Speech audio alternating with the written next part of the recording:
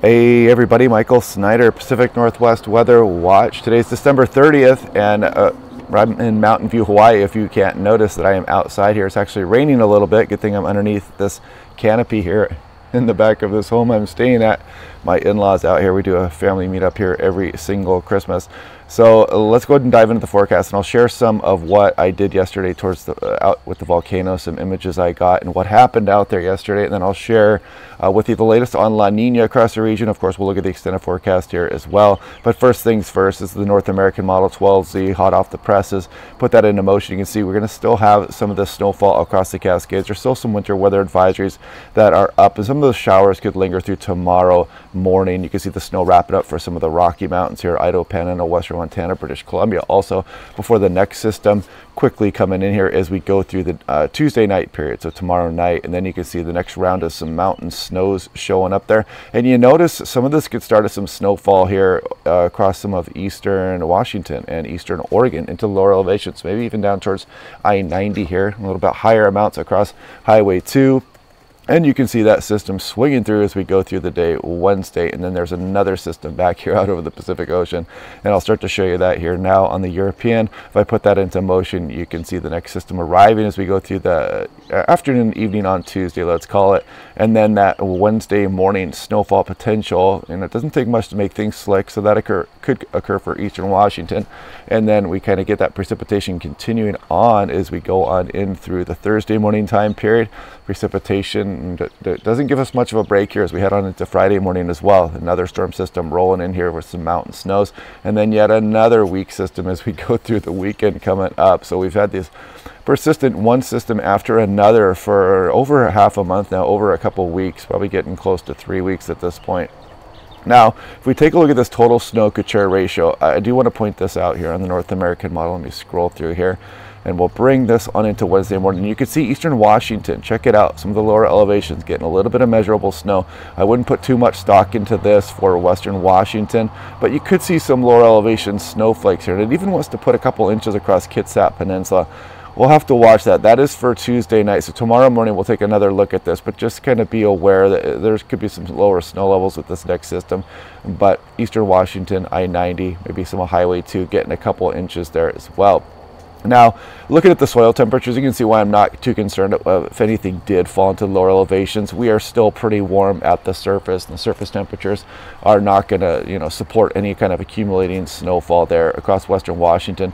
Different story though across eastern Washington. You can see we're clearly in the lower 30s there, so it could make things slick as we head off in towards Wednesday morning. Good Wednesday morning, you see those temperatures aren't changing much. And again, western Washington, western Oregon, the soil temperatures are above normal. And if you see me moving around here a little bit here, I'm just making sure I don't have any mosquitoes on my legs. Now, taking a look at the 24-hour total snow Kuchar ratio, just kind of showing you we do have multiple rounds coming in here as we go through Thursday morning. Another good shot for the Cascades of Washington, and then of course we have additional systems as we head off in towards the weekend period coming up here. Taking a look at the European Artificial Intelligence, this is a 06Z run. So again, you can see Gulf of Alaska is here. There's Washington State. You can see the Gulf of Alaska trough still churning some systems into the region all the way through Friday showing, and then we go through Saturday, and as some ridging starts to show up here as we go towards the early portion of next week. Gulf of Alaska trough is still going. How close will this system get up into southwest BC and western BC and southeast Alaska? And then you see the ridge kind of holding on there as we go on in through the January 10th time frame.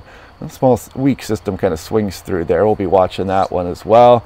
And then you can see ridging holding on. Are we going to actually get this pattern change this time, or is it going to be like everything else through the extended forecast where it changes dramatically? But on the flip side of this ridge, look at this north and this northwest wind giving a cold air shot to eastern portions of the country. So we just kind of have to wait and bide our time to see if our turn is eventually going to come. And if we look at the extended forecast, I'll scroll up into the extended. We're scrolling day at a time. Now we're in towards January 7th, 8th, 9th, 10th, 11th, trying to see if we have any kind of sign in the future. And as we go towards mid-January, again, it does start to mix things up a bit.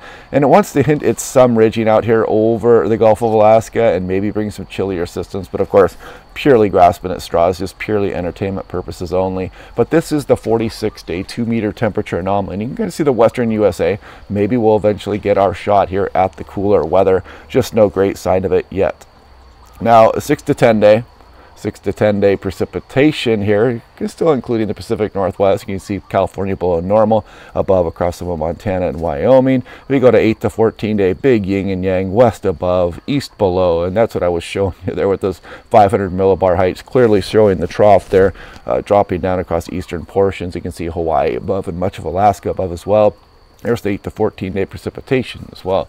And just a reminder, this was the latest Climate Prediction Center on December 19th seasonal temperature outlook for January, February, and March. So it does include us here in the below normal and the above average here. So La Nina is, it looks like it's coming here, and I'll show you that here starting right now. But look at the latest weekly departure. That's actually moderate La Nina territory, and you can see over here on the right, that's where we've kind of fallen off the cliff. The temperatures are dropping across the equatorial Pacific where we measure the ENSO conditions. More on that here in a moment, but you can see the Hawaiian Islands are right there. There's Nino 3.4, and there's Australia, and you can see Mexico over here.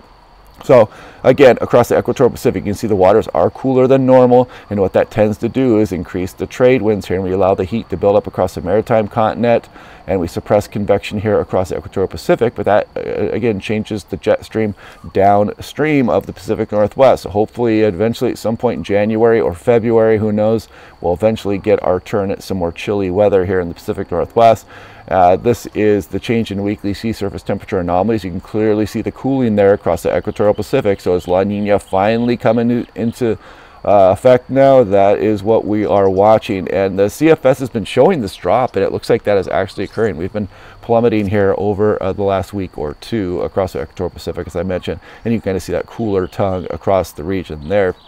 If we take a look at the Southern Oscillation Index, kind of gives you an idea if the atmosphere is responding to the La Nina conditions, and we are in positive. So it does have some type of La Nina flavor to it. And just a reminder that a lot of times the La Nina conditions do not kick in till after the new year, and we don't feel that sometimes until, you know, maybe even later January, February. You know, it can be a while. You know, La Nina is no guarantee of heavy snowfall anyway. But so if you're wondering what I was out there doing yesterday, I had a major equipment malfunction on some unstable terrain, trying to get out there and get some nice shots of the volcano. I took the brunt of that huge camera equipment on top of my head, and you can see all the blood that occurred, and a lot of it went straight to the ground. So it's kind of freaky. So I had to bail out of there pretty quickly. It stopped bleeding about halfway back on my long hike back to the car. Turns out that I'm okay. Did a lot of cleaning up on it yesterday. My hair was matted pretty good, but that's what I was up to yesterday. And then if we take a look at some shots that I got, though, it was probably worth it because it was just an amazing sight. We had double fountains going up. There was another cinder cone over here. So just a truly amazing sight. You could hear it. Sounds like Snoqualmie Falls. The best descriptor I have for the sound. It just sounded like a waterfall kind of off in the distance. Just amazing scene. And this is another shot of where I was as well. You can see some of the cliffs off to the left here. But yeah, this was probably going up over 120 feet, the right one, and this one was probably up over 100 feet at times as well. Actually looks like it's about the same still going this morning on the live stream on the USGS YouTube page. But yeah, the channel's doing great. We're getting towards 92,000. I mean, looks like 100,000 is becoming inevitable here, and hopefully we can get it this season. We'll see how that goes. And I can feel the rain falling on me now, kind of blowing sideways in here and getting in on me. But yeah, nice and warm. It should be in the 70s here today. But anyway, we'll just continue to break this down day by day. We'll continue to see what has come. Hope you guys are having a good day otherwise, and I will talk to you guys later.